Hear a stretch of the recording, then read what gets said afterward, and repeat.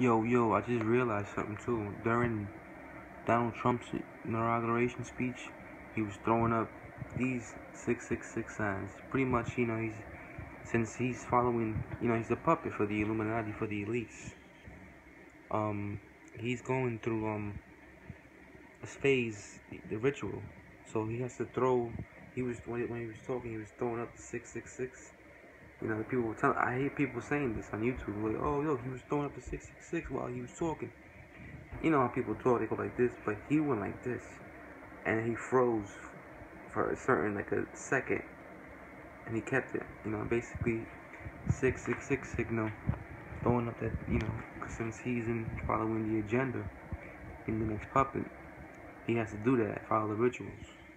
If you don't believe it, you guys can go look at it yourself on YouTube and check it out. He's throwing 666 signs. Donald Trump knows what he's doing, man. Everybody's just after him, you know what I'm saying? He's just a puppet at the end of the day. The Rothschilds and Rockefellers tell him what to do.